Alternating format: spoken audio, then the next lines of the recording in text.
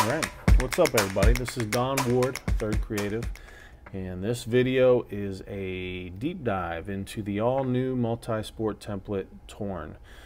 Torn is extremely versatile, all sorts of customization options, all sorts of color combinations and pattern options and combinations. But in this video I'm going to walk you through the whole thing start to finish. I'm going to show you how to customize everything, all the options, maybe some things that you may not have discovered or noticed otherwise, and really just help you get the most out of this thing and ultimately make some money with it. So let's jump right into it. First thing that I want to talk about is just a couple changes to my bundle option. This is something new that I've done with this bundle, and I plan to go back and add these additional files to some of the previous bundles that I have. But with this one, you're going to get all the normal files that you're used to, which is your 4x5 and 2x3 vertical and horizontal, your memory mate, and your 1x3 panoramic. But I've got a lot of requests for all sorts of things, but the two things that I get the most requests for, one is a 1x2 option. So I have implemented or added a 1x2 vertical and a 1x2 horizontal file. I think this is really for you, those of you out there who do the 1x2 banners. So hopefully this will help and save you a little bit of time. But the biggest one is the button file. I've added a button file. Make it easier. You don't have to try to rearrange everything yourself, and hopefully that'll be a time saver as well. So let's look at this graphic real quick. This is just something I whipped together to kind of show you what we're looking at. I've added some bleed guides and some cutoff guides, and we'll talk about this in depth and walk you through it a little more in detail at the end of this video.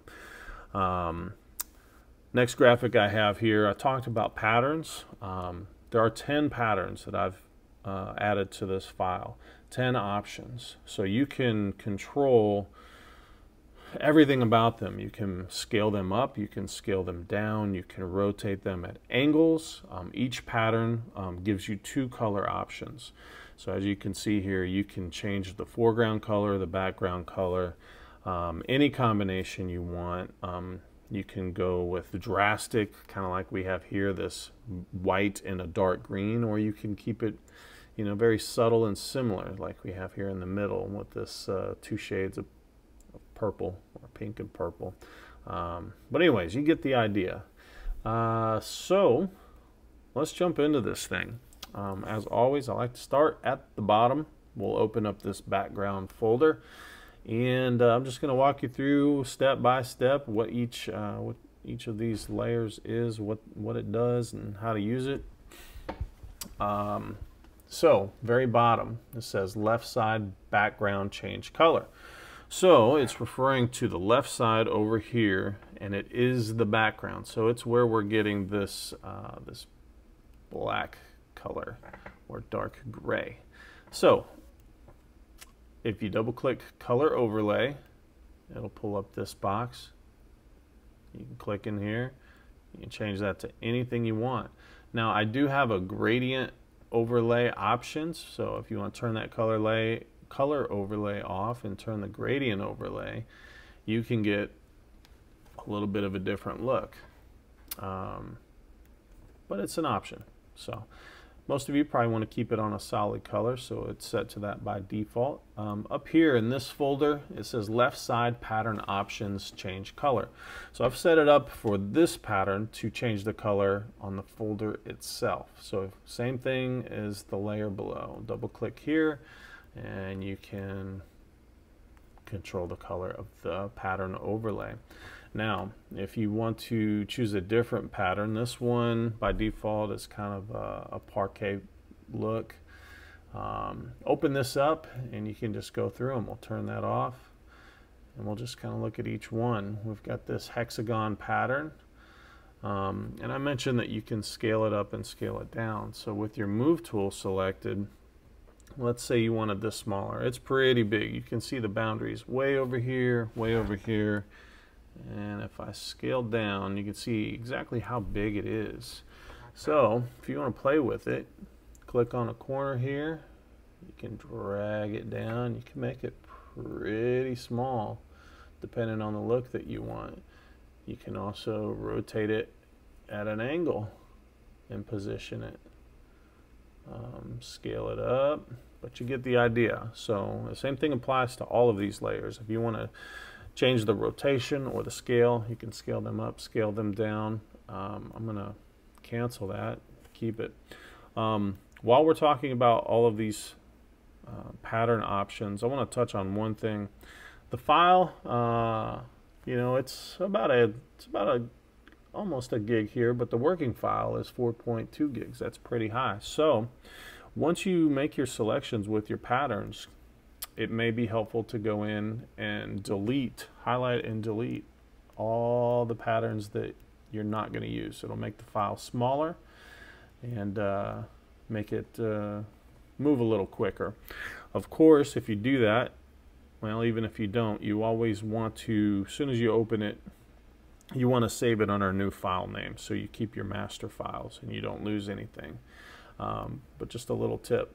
Let's keep going and look at these other patterns here. You've got your vertical lines, you've got your circle pattern, your diagonal lines, your circle, I call it circle corners, but honeycomb, triangles. You've got your zigzag and your swirl. So hopefully all of that makes sense. Now with a swirl one, let's look at it. It's a little different because it's not the same all over. So you can move this around to get different looks. And again, you can scale it up a little bit or down if you want to. But you can position this however. You have to scale it up in order for it to fit here, but you get the idea. So that is how we control the patterns over here on the left side. I'm going to try to get it back to its original state here. Let's collapse that. All right, next we have our paper texture change color. So let's zoom in a little bit. I had it zoomed out. This background here, you can see my cursor, kind of a paper texture, and we can change the color of that here. So you can play around with it. We've got reds here. So one thing you might notice, I went with this red, and then all of a sudden these ink splatters look a lot darker. So let's leave it red for a second and take a look at this folder just above it. I've got these ink splatters in here, and it looks good the way I have it on white, but it's a little bold if you go with the color. So if you run into that, my suggestion or option is just to go with this selected, go up here to opacity and just draw that down, maybe not to 6%. Let's see, you can play with it to a level that you think looks good. So in this case, we might go around 50%, or maybe I'll just punch in 40. Maybe around 40. But that's how you can control that. So let's go back. All right. So that's our ink splatter folder, and that's our paper texture. You can change the color there. You can play with the levels if you want, but primarily just this color here is what you're looking to use. All right, so next we have our vertical line pattern, and it says change color. So if you look over here, we've got this vertical line, and it is a triangle pattern. You can change the color by clicking on this color overlay. Same thing. Play with it. But if you open this up, you've got a few more options. Wanted to give you a few options to choose from. So by default, it's set to triangles. We'll turn that off. You can go with the repeating X pattern. I also put a kind of a plus, if I can get it to stay on, plus symbol here. You can see we've got this plus pattern, and then I just did the circular dots. So just a few options. You can scale them up, scale them down, just like we did with the pattern before. But primarily what you're looking for is to just pick which one you want and use this color overlay. And that is everything within this background folder. So the next folder that we have is this torn paper section behind subject. Sometimes I struggle with what to name these, but basically describing this torn paper layer that you will have right behind your subject image. So let's open it up. It's broken up into two sections. Let's go to the bottom, paper texture and pattern overlays, and let's open up that bottom subfolder. So here you have all of the same patterns that I walked you through that were on this left hand side. So by default this one is set to the swirl, but you can change it to any of these, and you can scale them, rotate them just like you did on the other one. On this one, I had to, for good reasons, I had to add the color overlay to each exact one. So rather than controlling it on the actual folder, you'll select which pattern you want and click on the color overlay to adjust the color that you want. And that is because it is clipped to this paper texture, which is actually this whole shape here. So in the foreground, if you want to change the color, you would do that here, which I'll kind of show you an example. Keep going with this red. You get the idea. And then for the overlaying pattern, pick which one and use the color overlay that's attached to that. So that's how you control the colors for this torn piece of paper here. Next we have small pattern overlay, change color. Now this small pattern overlay, you can see this wraparound box here. This is what it's referring to, and if I zoom in, it's just plus symbol patterns. So this is optional. It's not always going to be a good idea to use this, depending on if you have a very bold, bright contrast background pattern. This may not show up very well. In this case, because the background is kind of a dark gray and then an almost black, and it's not very contrasty, I was able to make this a much lighter color where you can see it.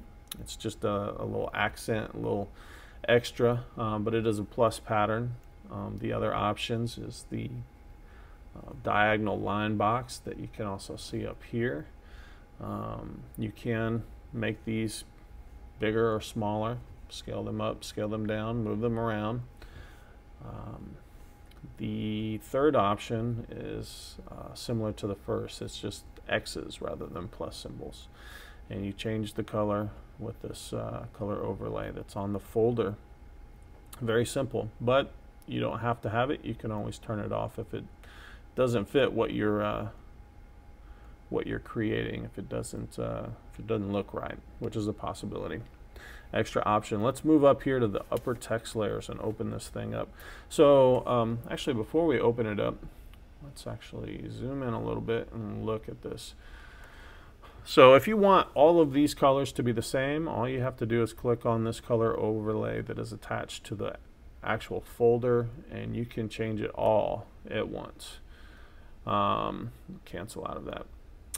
But you will need to open up the folder to customize your text and to move things around.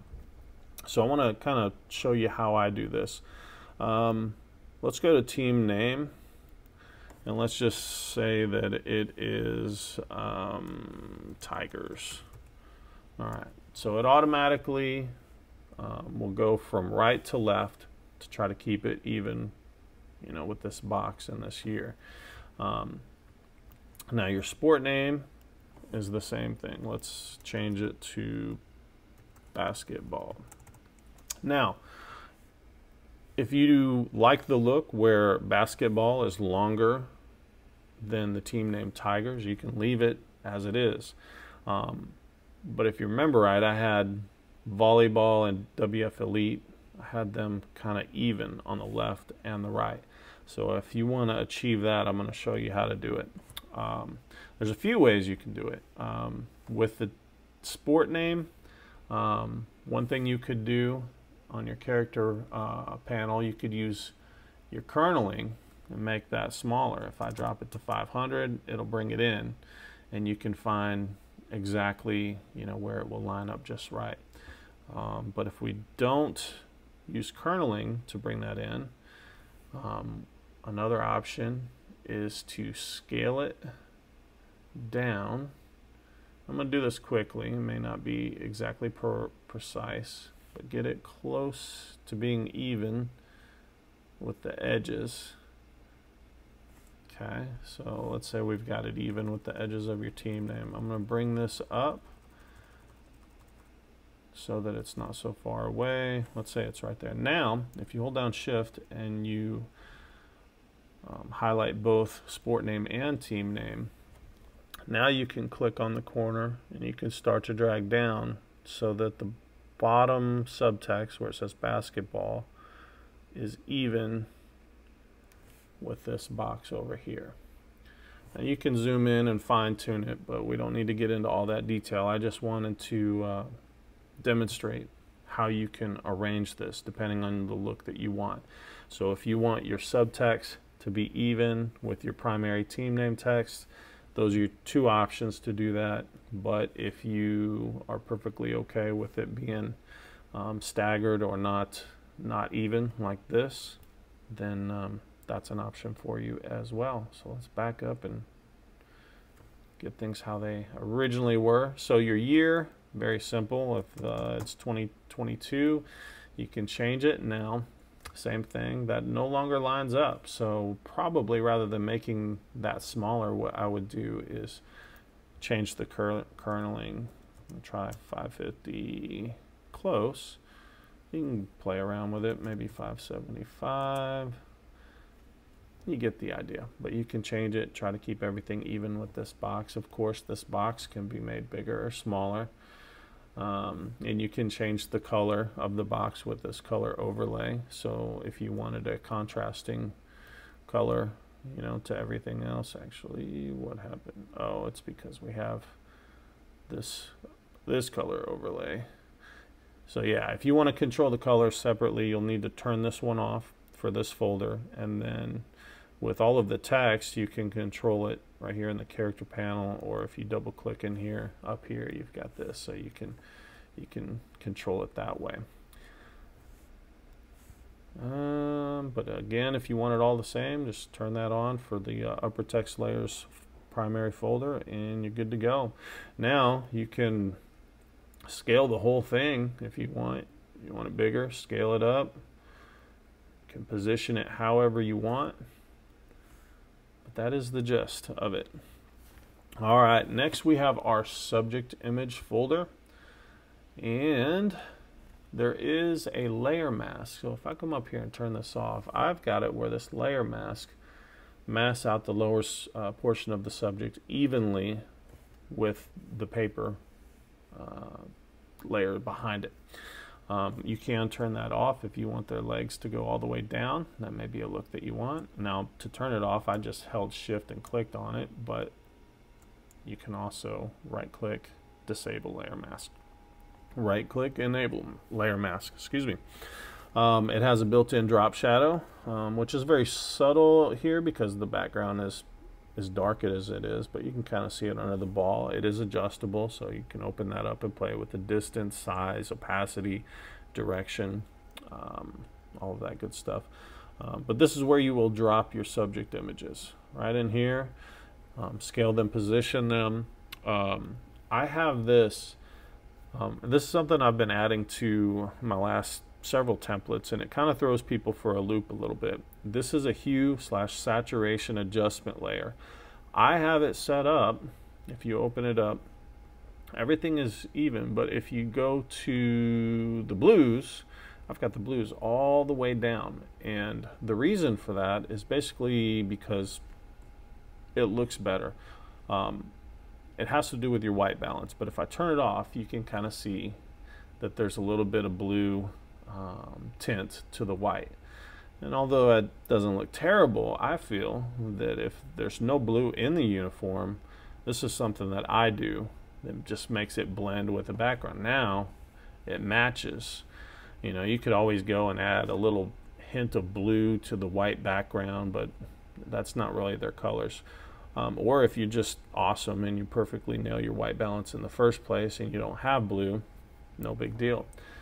So you can turn that off if you don't want to use it, or if you have uniforms that have blue in them. Obviously it's not going to work, but you can also use this. Let's say you wanted to boost the yellows, or if you wanted to boost the overall saturation, you can come up here to master and you can boost the saturation, get a little more vivid look. Or if you want a little more desaturated, you can do that. Now this has this layer mask on here, and that's because I didn't want to desaturate above the head. You can adjust that if you use your gradient tool and you're on your mask here. You can control. I hold shift, I click and I drag up and it creates. Now I did the opposite, so I would need to click and drag down. But you get the idea. But if you want to turn that portion off, you can, and then everything just applies as a whole. So you can boost or desaturate. Might be going a little too in depth, but I just want to make sure everybody understands how this thing works, what it's for, when to use it, when not to use it. You get the idea. So if you don't want it, you just turn it off and you're good to go. I'm going to turn it back on and we're going to look at the last folder here. This is the lower name. I'm calling it a nameplate, but it's these layers here. You've got this layer that's kind of like a torn, crumpled piece of paper, and this one below it is also the same. You can't quite tell because it's a darker shade of gray, almost black, so you don't necessarily see all the texture, but it's there. Let's open it up. At the very top, we've got our name text layers, change color. So if we turn it off, you can see the name and the layers. So it's actually the name as well as this little box here. You can control the colors by clicking on this color overlay that's on the folder, and it applies universally to those three layers. Just like with the text at the top of the design, you can open this up and you can turn this off. You can change the color here in the character for the first name and the last name, and also this diagonal line box. And it is set where it'll go from left to right. So if her name was Danielle, you could change it to Danielle.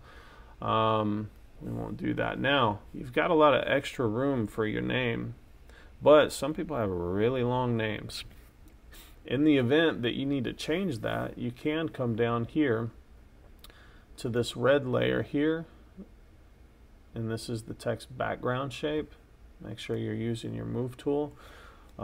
Click on one of these anchor points. I hold down shift and it allows you to stretch this thing out. So you could stretch it out to be longer, you can bring it in to be shorter. Same thing on the top. If you hold down shift, you can click and drag up, down, and you can adjust it if you need to. It's there. Let's see what else. We'll collapse that. Paper texture. So this layer here is where you get the texture, and it's also where you can control the color. So you click color overlay and you can make this any color that you like. What else? Alright, so down here we've got subtext, and so that's referring to this text here. It could say anything. It could say the sport, it could say their class, so if it's a senior, junior, etc. It could say their position. Anything you need it to say, it can say. Of course, you can change the color in your character panel. Very simple. This is also a place you might, depending on what you put in here, if you put in senior. Wow, did I really type senior up there? That's not what I meant to do. Let's double click here. Now let's change it to senior. if I can spell. All right, well that doesn't take up hardly any space at all, and that looks kind of weird. So I would come up here to my kerneling, and I'd make this a pretty high number. Let's see what 2000 looks like. Yeah, that looks a little better. You could probably even go to 2500 and really stretch it out. You can go back to 2000, yeah, and you could scale it up if you want to. But that's how you can fill that space. Now another option, just like this top layer, you can come down here to this subtext background shape, hold down shift, or click anchor point, hold down shift, now click and drag in and out. If you want to move everything, you can highlight all three of these layers, and you can well, if I can get it to cooperate, you can scale it down, scale it up, you can move it around. All kinds of options there. What else do we have? That's it. Really the only other thing is I want to talk about the memory mate, how you do that, and then we'll talk about the button, and then we'll be all done. So let's hop over to the memory mate real quick. Alright, so here we have our memory mate. There's really a few ways that you could go about this, but I created its own separate file, hopefully to make it a little easier for you. The way that I like to do it is I like to build my team image first. So you'll see we have the team image over here. It's scaled down and positioned to the side so that we have room to make it a memory mate. But if you start off with your 4x5 file and you build your team, get it customized, you've got your final product here. What you'll want to do is come in here to the layers and turn off a few of these. We'll turn off the background, and we're going to turn off the lower nameplate. And so we want it to look like this. Once we have it looking like this, we're going to want to save this thing. So we'll go to File, Save As, and we're going to want to save it as a PNG. And by saving it as a PNG, it will allow you to preserve this transparency here. And that's important, which you'll see here in a second. If you've done any of my other memory mates, you're probably already familiar with this, but let's just give it a name. Anything is fine. Now we're going to hit save. Now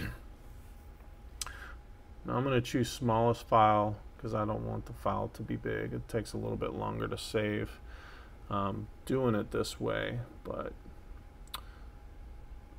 I don't mind. Okay, so once it saves, you can open up the actual memory mate file, which is what we see here. So all of the layers in this design pretty much set up the same way as far as customization, but what you'll want to do is come to this second to last folder. It says place team PNG here, see video. Well, this is the video. If we open this up, we've got our memory mate file in here. So let's delete that since you wouldn't be using it. Alright, so now we need to go grab that PNG file that we made. Okay, so your PNG has saved, and now you're ready to insert it into the memory mate file. So I have the PNG here, and all I'm going to do is drag and drop it. Now it's automatically going to make it fit the entire canvas. I think what I want to do, I'll go ahead and accept that. I'm going to actually put it in the folder it belongs to. Now I'm going to click on the corner here, click again, and just drag inward to scale it. And I'm going to position it.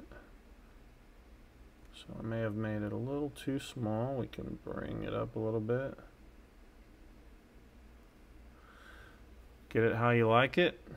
Once you do, hit commit, and it's in there. And so now, you know, you would customize everything else the same way you did. Now you will insert your subject images into this folder here, and everything else pretty much the same, and you're good to go. So that is the Memory Mate. Last thing to look at is the button, and that'll be a wrap. So let's take a look at that button file. Alright, so we have our button file open, and there's not a whole lot to cover on here. It's pretty simple, pretty self-explanatory. The customization options are all the same as the vertical. That's pretty straightforward. Really what I want to talk about is these bleed guides. I've got it labeled red. That's because you want to turn it off before you save your image. So if you turn it off, you can see what it looks like. It's a 1x1.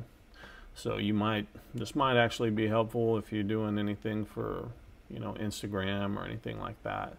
But primarily it is for buttons. So if you turn this on, you've got your cutoff guide, which is this outer circle, and then you've got, we'll open it up. So you've got your cutoff guide. Turn that off, and you've got your bleed guide. Your bleed guide is pretty much what you really want to focus on, because anything outside of this circle is likely to get lost or wrap around the edge and not seen. So you want to keep everything positioned in here, but it's just a guide that helps you know what will be visible and what will not. So once you've got everything done, you just turn this off and you save it as an image to be used for a button, and it's worked like a charm for me. Very simple, very straightforward. So that's all I got. Hopefully that answers any questions that might have come up, and maybe even showing you something that you may not have discovered on your own. But of course, if there's any questions or anything you run into with this thing, just reach out to me. You can go to the website thirdcreative.com, shoot me an email, don@thirdcreative.com, or you can DM me through any of the social medias. I'm always happy to help out if you need it. So that's all I got. That's a wrap. Until next time, see ya.